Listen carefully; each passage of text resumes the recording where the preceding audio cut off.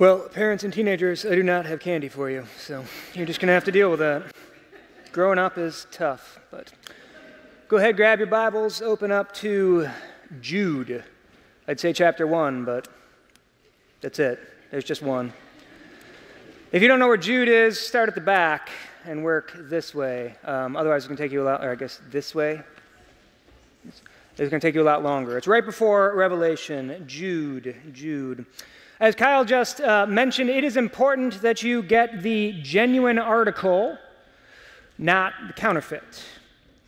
And really, the more important the need, the more important that we get it right. So if you are in a store and you're trying to pay with Monopoly money, all that happens is you don't get the candy you were trying to buy. But let's say you go to a fake doctor with a fake diploma on his wall and he prescribes you fake pills. Well, that's a whole lot worse, isn't it? Because now you're probably going to get very sick or remain very sick. But it gets even more serious than that, because when it comes to the gospel, of course, we are talking about eternity. In an age of disinformation, like the one we inhabit, in an age of my truth and your truth and everybody else's truth, it is more important than ever that we know the true truth, that we know the gospel as God has revealed it to us. In fact, even if you are here this morning and you are skeptical about Christianity, it is still important that you know the true truth, even if you're not so sure about it, because you want to weigh real Christianity and not some false, distorted version of it that you've heard before. And so our main idea this morning, which Jude will give this to us quite clearly, is to fight to keep hold of the true truth.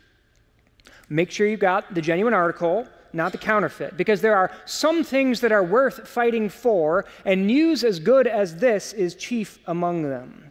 So that's what we're going to look at this morning. Our structure is going to be pretty simple. This is, of course, the introduction to the letter. And so we're going to look at the stuff that you'd expect to find in the introduction of a letter. You got to imagine that you are the letter's recipient. And so as you are unsealing the envelope, or more likely unrolling the scroll in this case, you're going to look at, first of all, who is writing and who is involved in all of this. Then what it's about. So there's a reason for this. And then lastly, why. Specific. Why did the letter writer insist on addressing this topic? Interestingly, that's actually the structure for the letter as a whole, too, very common at this point. So Jude's going to tell us what he's writing about and why he thinks he needs to write about it, and then he's going to spend our next 3 weeks, verses 5 to 19, unpacking the why, before in verses 20 to 23 coming back to the what, specifically, that he's writing about. So if you're the kind of person who writes in your Bible, you can kind of block out that chunk of text. You'll understand where we're headed in the rest of this series. But let's dive in for now with the who question, and that just comes from verses 1 and 2. Jude, a servant of Jesus Christ and a brother of James, to those who have been called, who are loved in God the Father and kept for Jesus Christ, mercy, peace, and love be yours in abundance.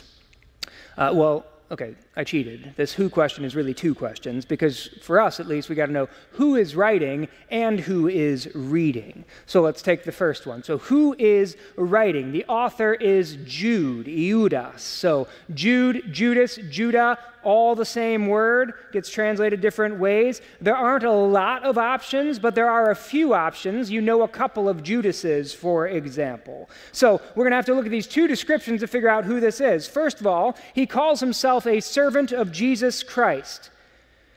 Not terribly helpful in distinguishing who he is. He's just told us he's a Christian. That's it. So what does this mean? It is an interesting phrase, though, still. First of all, servant is not quite a strong enough word. It is a bondservant, a slave, really. So he's saying that he is a willing slave of Jesus Christ, happy to follow him, to obey him, to trust him. Second, though, it's interesting that he says he's a servant of Jesus Christ, because the language is taken, especially from Isaiah, who uses the phrase servant of the Lord all over the place. And why I say that's interesting is because the Lord is Yahweh, God Almighty. And so what's interesting here is how casually Jude replaces the name Yahweh with Jesus. It's such a casual ascription of deity, even at this early period when Jude is writing. Would I want to build my case for the deity of Christ on that right there? No, I would not, but I can build it on the rest of the New Testament. But it is interesting, once you know what the New Testament writers thought of Jesus, that they thought that he was God, that he is Yahweh, and they just throw it out there. Oh yeah, servant of Yahweh, servant of Jesus, doesn't matter, same thing. So that was not any help in identifying the author, interesting as it was. The second one is more helpful here, though. Servant of Jesus Christ and a brother of James. There is only one James who was well enough known that you could just say James. No further qualifications necessary. It's not James, the brother of John, those two sons of thunder, because he's dead by now. He's the earliest martyr among the apostles, the disciples of Jesus. So the only James that's left is the brother of Jesus, who is the leader of the church in Jerusalem at this point, also wrote a book of the Bible. So James, the brother of Jesus, half-brother of Jesus. That is, James and Jude here, these are sons of Joseph and Mary. Now, once you know that, you go, so how come it doesn't just say brother of Jesus? Why the brother of the guy who's the brother of Jesus? For one simple reason, and that's that there's no authority in the bloodline. Jesus did not come to establish a blood dynasty or something like that. The authority rests in apostleship. That is, being an eyewitness of the resurrection and a follower of Jesus. James possesses that apostolic authority. Jude, it seems, does as well. So that's who's writing here, the half-brother of Jesus, Jude. The audience, then, we don't know where they are or really who they are. We're not given a ton here in terms of identifying the place or the time. I do think Jude is one of the earlier letters, and there are some reasons for that, but honestly, we could be talking about a letter written in the 50s, 60s, or 70s. All three make good sense to us. So we don't get specific information about who and where, but we do get some really important theological terms that we're not going to want to gloss over. So what does he say about them? He says that they're called. He says that they're loved, and he says that they're kept. Now, called is the main description here. It encompasses the others. In fact, it's written like it's a bookend for these other phrases. If you wanted to get the actual syntax, it's really awkward in English, which is why your Bible translation doesn't keep it that way. It says, to those who, being loved in God the Father and kept for Jesus Christ, have been called. So you see how it's on either side of that. So called is the key piece here. Why is it so key? It is a reminder that God moves first. It is God's will, God's initiative. That's the only reason that we are here. God moves towards us first. God calls us over. And when you consider the two parties involved in that calling, who God is and who we are, we should be awestruck reading that one word. It's a little bit like, imagine you're out at your local field for a bit of kickabout, and all of a sudden this whole posse comes out, and it is an internationally known soccer star. I don't do baseball analogies. That's nonsense, okay? We're a global church. We're going with a global sport. Internationally known soccer star, he's there. There's cameras, there's security, it's the whole thing. This is your favorite player. You're actually wearing his kit right then. Now, you walking over to him through all that security and stuff? No, it's clear not. But if he were to see you there wearing that, he were to go, hey, come on over, big to-do, signs your ball or whatever, awesome, right? That would be stunning enough, wouldn't it? If that's what it meant to be called. But it's a little worse than that, isn't it? Because that internationally known soccer star across the field right there, as much as you love him and respect him as a player, he plays for your rival. And you're actually wearing the wrong shirt. So here's this fabulous soccer star, plays for Arsenal, naturally, and you are there in your Tottenham Hotspur jersey for reasons that I can't fathom personally. This just calls into question your whole character. I love that none of you have any idea what I'm talking about. It's 3 Arsenal fans in the room being like, that's right, preach, amen. Everyone else is like, I'm going to have to Google Tottenham. Good luck spelling that, by the way. That's not how it's spelled. So you're in the wrong kit, and he still sees you and waves you over. And even though you're wearing the wrong jersey, he signs your ball. We're getting closer, right? But that's not even close to it even. We're not friendly rivals with God when he calls us into the faith. Let's imagine, because that soccer star is on the team you don't like and you are a rabid fan, again, a Tottenham fan, meaning you got character issues, okay? And so what have you been doing when you see this guy? You actually started throwing stones at him. Like rocks, real rocks. One of them hits him in the head. He's bruised. He's bloodied at this point. And then he waves you over, has you come into the circle, and signs your ball. And even there, we're not quite where we should be, right? But now we're getting closer to what it would mean for God to call us. We only come because we're called. And God not only forgives us and pardons us, but loves us, delights in us, wants to be with us, even though we've been throwing stones at him. Charles Spurgeon says it like this. He said, "I believe the doctrine of election, that God calls us, because I am quite sure that if God had not chosen me, I should never have chosen him. I would still be throwing stones at him, in fact. And I'm sure he chose me before I was born, or else he never would have chosen me afterwards." Throwing stones again. "And he must have elected me for reasons unknown to me, for I never could find any reason in myself when he should have looked upon me with special love." But think how freeing that is then, the doctrine of our calling. Our relationship with God depends on him and not on our wildly fluctuating performance. There's such assurance in that truth, and that's the assurance that Jude then gives us with these other words. So we're called, we're also loved. He calls us to be his children. I mean, think back to what Jude said. Jude said, I'm just a slave of Jesus Christ. That's not what God calls us, though. That's what we call ourselves. God calls us friend and child and beloved. Did you notice, though, that we are loved in God the Father, not loved by God the Father? Certainly we are loved by God the Father as well, but here Jude is emphasizing not the source of that love, but the context in which we experience it, our union with the triune God. It's a little bit like saying, I'm loved in my marriage. Does that mean by my wife? Absolutely, yes, but there's the relationship is the focus there. And then he says we are kept. Interestingly, again, not kept by Jesus Christ, but kept for Jesus Christ. As though Jesus were the destination, the aim, the end goal. Maybe somewhat similar to how we would use language of I'm keeping myself for marriage. That's the end of it. Christ is our reward. Now, kept is a very important word in the book of Jude. Again, if you're in the habit of writing in your Bible, probably a good one to highlight or circle. We're going to hit it 2 more times next week, and we'll go from there. This book is all about our persevering in Christ. But we persevere in Christ. Why? Because he has us. He keeps us. We're safeguarded, protected, assured.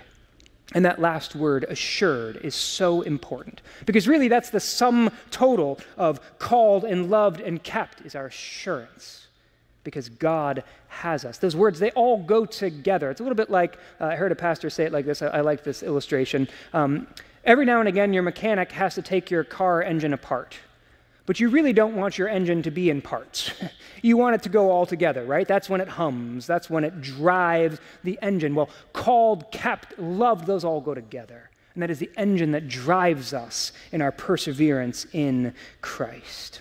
Now, in light of this, then, of course, we have exactly what Jude says here, mercy, peace, and love in abundance. How could we not? God chooses, loves, holds us, even though we deserve the opposite. That's mercy. And then by grace, that experience of grace, we enjoy his peace and love. And I get a little worried here because peace and love are religious words. And so sometimes we just kind of, right, you're just doing like Christianese, cliche kind of stuff. No, these words are key to Jude's argument here because this is what we seek. This is what we're after, that fullness of joy that words like peace and love explain. Again, Jude is a Hebrew. For him, the word peace is shalom, That's the fullness of life for which we were created. So the big question is, where will we find it? And that's where he turns next. So now we got to get to the what. This is the appeal. This is the occasion of the letter. This is the point Jude is trying to make. Let's read verse 3. Dear friends, although I was very eager to write to you about the salvation we share, I felt compelled to write and urge you to contend for the faith that was once for all entrusted to God's holy people. All right, there's Jude's thesis, his main idea, as it were. This is what we printed at the top of the bulletin if Jude were preaching this morning. This is what he wants his audience to hear and the response that he wants. Notice, though, it's not what Jude actually wanted to say. He wanted to write about something else. Like most preachers, he would love to sing the glories of Christ and his gospel. But the reality on the ground means that we sometimes have to hit some less pleasant stuff.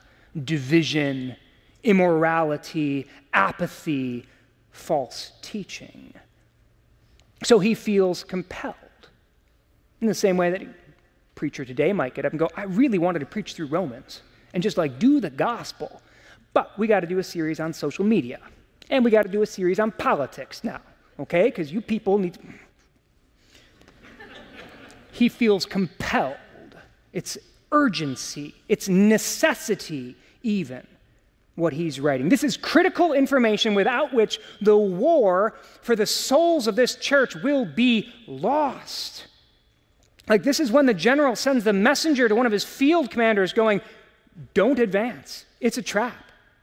And if that dispatch doesn't get there, the battle is lost. So what is this urgent dispatch? What is it that he needs to tell them so desperately? Contend for the faith once for all entrusted to God's holy people. Fight to keep hold of the true truth. Now, this is not actually a military metaphor, the word fight here. It is really an athletic metaphor. Jude is not calling us to an unholy war. The word here, maybe you've experienced this, is when you're watching your team in the playoffs, and this is a single elimination game, and so this is it. They lose and they're out, and they're down by 1 with 15 minutes to go. Still thinking soccer, translate that into whatever sport you watch, okay? Down by 1 with 15 minutes to go, and they just look apathetic. They just look sluggish. Do you not understand what's about to happen here? This is it. You go home at this point, and you can't muster a sprint. Leave it on the field. And so you're yelling at the TV. That's what Jude is doing here. He sees that we are in danger of the same apathy.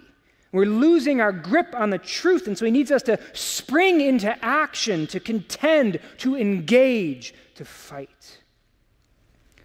By the way, did you notice that this means there's this tremendous balance, tension even, to the Christian life? Because Jude has just finished telling us that we are kept. But that could lull us into a spiritual slumber, couldn't it? He's got me, I'm good. I don't need to worry about this. No. We are both kept and in need of contending. That is, there's an action required of us. So we have rest, peace, rest in the gospel. It is finished. I think we just sang that, right? So it's finished, but it is an active rest. In fact, what do we do with that it is finished of the gospel? Paul tells us in Ephesians 6, we're supposed to put that on like armor. It is finished. Wear that like the helmet of salvation. Put that as the breastplate of righteousness. Take it up like a shield and a sword and go into battle knowing that it's done and you can rest in it. There's the tension that we're talking about. In fact, it's interesting. Jude's going to wrap up this letter, we'll get there in a month or so, by urging us to keep ourselves in the faith. We're kept, and so we keep. There's the tension right there, the tension between grace and effort. God saves us by grace alone. It is his work, and it is finished. And now we do something with it. So we're supposed to contend. We're supposed to fight. For what? Jude tells us, for the faith once for all entrusted to God's holy people. So we got to fight to keep hold of the true truth. Now, once for all means that the book is closed. Quite literally, for us even, the book is actually closed. There will not be another revelation. How could there be? Christ has come, and he is the fullness of revelation. In the past, God spoke to our ancestors through the prophets many times in various ways, but in these last days, he has spoken to us by his Son, decisively. Hebrews 1. So the book is closed because the book culminates, all this revelation culminates in Jesus' life, death, and resurrection. And once that story has been told and its significance explained by the apostles, it's done, and that is what is passed on to us, handed down to us. First by the apostles who wrote it, and then by the church that has guarded it throughout the centuries. This is how Paul says it. You can get the whole entrusting idea here. 1 Corinthians 15, verse 3, what I received, the story I was taught, what I received, I passed on to you as of first importance, that Christ died for our sins according to the Scriptures. Interesting, that word passed on is the word that's translated entrusted here. So it's the same word. I like this verse here in 1 Corinthians 15, though, because it helps us understand what we're talking about. That phrase, first importance, really helps us out here. Because it reminds us that we are dealing in primary issues. By primary issues, I mean those things where to strip them away is to lose the gospel itself. And that separates them from some other issues where Christians can disagree. God's revelation is perfect. Our ability to understand and interpret it is not. So we got some questions on some things. The farther out we get, the more difficult it is to understand. The gospel core, that we can understand. That we can understand perfectly. How exactly the world's going to shake out, how the end happens, a little more humility required there, okay? That's what I mean by secondary, tertiary issues like that. So there is a body of truth that we cannot deny without denying the gospel itself. To lose that is to lose Christianity. Christ's deity and humanity, the authority of Scripture, the physical resurrection of Jesus Christ. These are issues where you lose it and you are no longer dealing in Christianity. There's some other really important issues, but we might disagree about them. How exactly God's sovereignty and human freedom work together. Baptism. Those are secondary issues, right? Because we might actually switch churches as a result of this. Like if you're coming here, you want us to baptize your infant, it's not going to happen. But that doesn't mean you're not a good Christian. Which just means we have come to different conclusions about some tricky stuff. Then you get that stuff like the age of the earth or the timing of the rapture, if a rapture occurs. You get people in the pew next to you. You can marry somebody who disagrees about that. That's no big deal, right? That's tertiary issues. So there's a twin danger here, and Jude only hits half the danger, but they're both there. The first danger is that we can make everything of first importance. And you get really judgy and proud, and frankly, no one wants to go to your church. These are the ones where if you got a difference of opinion about the timing of the rapture, you can't become a member of that church. That's ludicrous, okay? But there is that, so you get divisive and proud. The other danger, and it certainly is the more common one today, is to make nothing of first importance.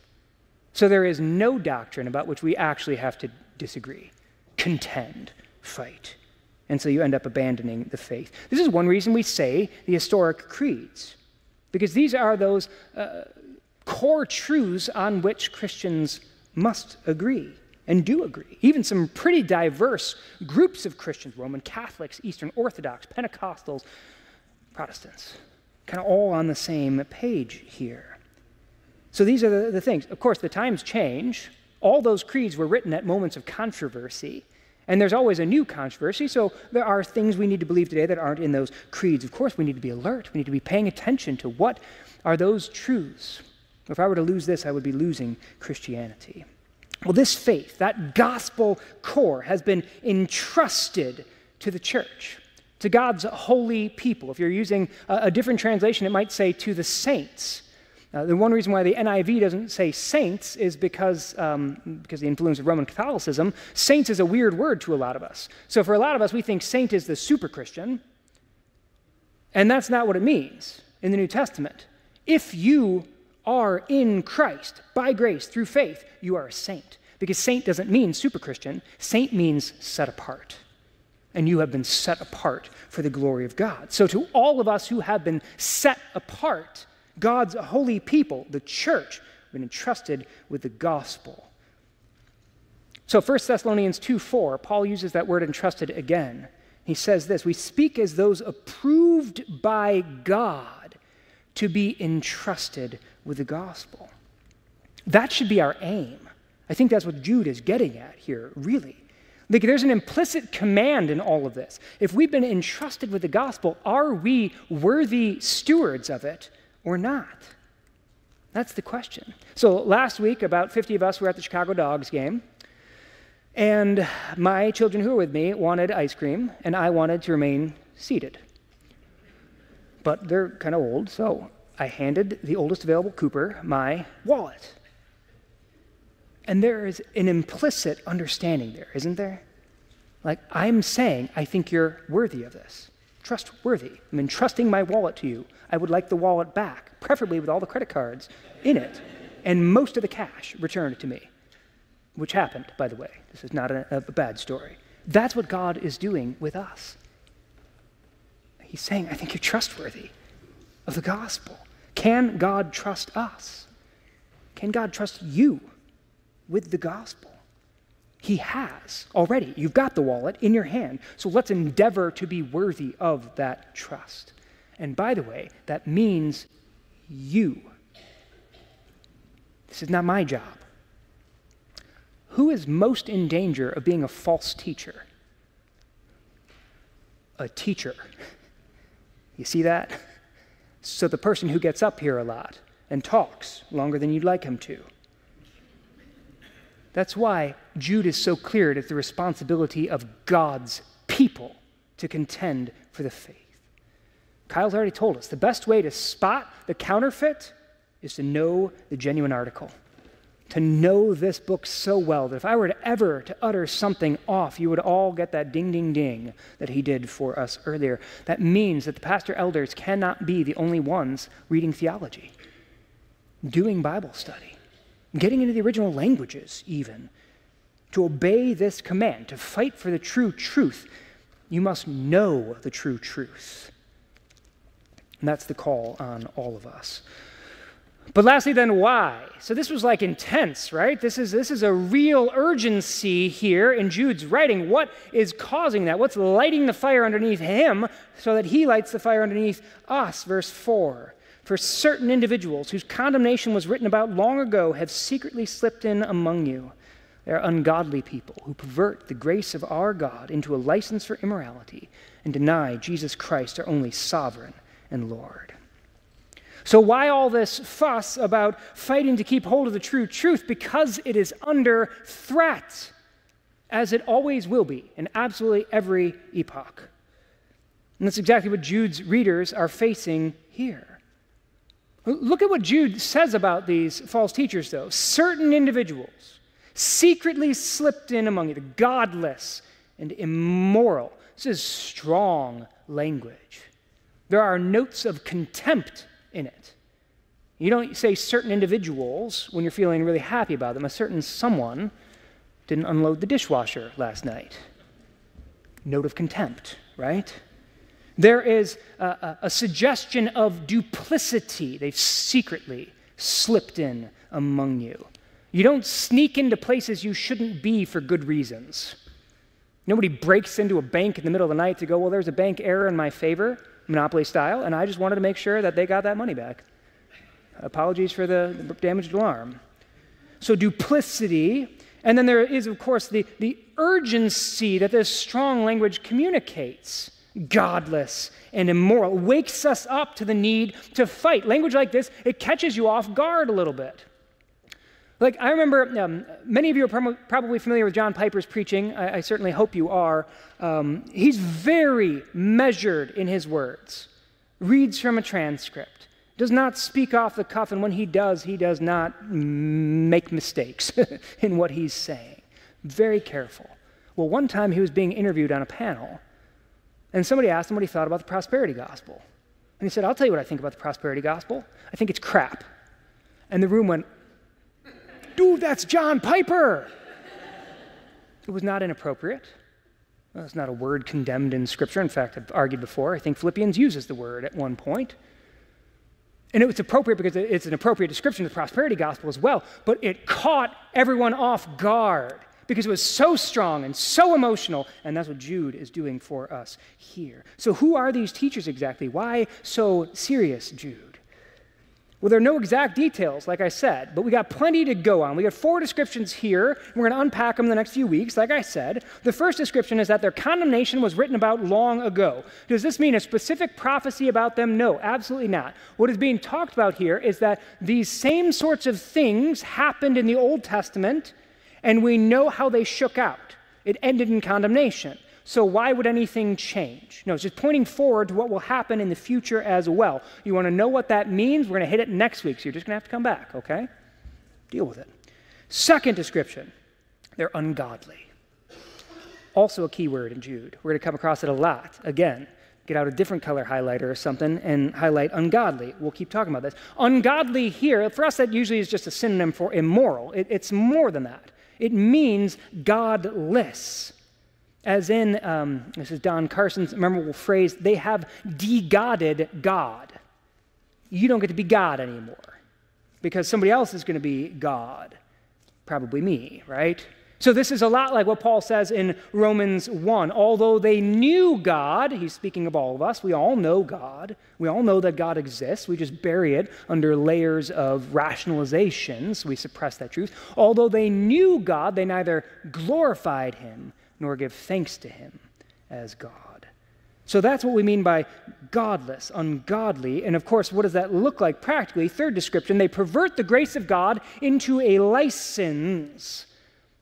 Because if we're not saved by works, but by the grace of God, well, then it doesn't matter what I do. So now I have a license for immorality. What immorality, you can probably guess, but we will hit it next week as well. And then fourth, they deny Jesus Christ, our only sovereign and Lord. So these are words that are dealing with Christ's kingly rule.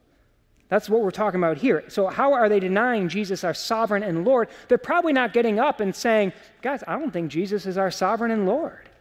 No, they're doing it implicitly by refusing to submit to his lordship, obey his law. This is a common enough occurrence, of course. This is just a bad application of Paul's theology. It happens. In fact, Jude's brother James also wrote a letter going, I think you misunderstood Paul. We need to talk for a moment. It's always a danger. Here's what the danger looks like today. I'll couch it in 21st century American terms. Jesus loves me and wants me to be happy. That denies Jesus Christ, only sovereign and Lord. Why? Because that means I can do whatever I want to bring myself happiness, which makes me God. But that's not what Scripture says. Scripture says that God chose us, there's the calling, in love to be holy and blameless in his sight. So that we've been set free from sin, not to sin, but to be willing slaves of Christ, like Jude has just said, to offer ourselves to God as those who have been brought from death to life, to offer every part of ourselves to God as instruments of righteousness. Here's what Paul says in Galatians 5. Like I said, this is a bad application of Paul's theology. This is not Paul's theology. Here's Paul's theology. You, my brothers and sisters, were called to be free, but do not use your freedom to indulge the flesh. But keep the law of your Lord. Serve one another humbly in love. This is so important for us to understand because the world offers us a false freedom. It is a freedom, a world without boundaries. But that is a false freedom. Like a fish out of water is not freer than the fish who's stuck in the fish tank. It is a whole lot less free, very quickly, right after it stops flapping. In the same way, people who eat whatever they want are not more free. They're very quickly less free to do many of the things that they want to do because they are no longer healthy. This is God's way. This is reality. We cannot experience the peace, shalom, fullness of joy that God wants us to have in abundance apart from living within his boundaries. All that's being said here then is that someone has to be king in your life. So will that be Jesus? And if not Jesus, then who? For most today, the answer is, and I think it's Robert Bella's phrase, the sovereign self. So I'm my own sovereign. There are two problems with the sovereign self. First, let's not kid ourselves. It's not really the self. It's a point I often make because we often forget it. We are conditioned by our culture. We are not making choices as individuals. We're making choices based on the culture around us. The illustration I always give is look at how you're dressed. You are all wearing exactly the same clothes as everyone else in the room. Like, no one's in a toga right now. And you're all like, no, I got individual style. No, you don't. Okay, first of all, because you just bought it at a store, which means you're still buying whatever they told you to buy. And then did you notice the styles change? And everybody starts wearing the new clothes because we're all such rebel individuals, right? Come on, okay? So we are willing servants of culture.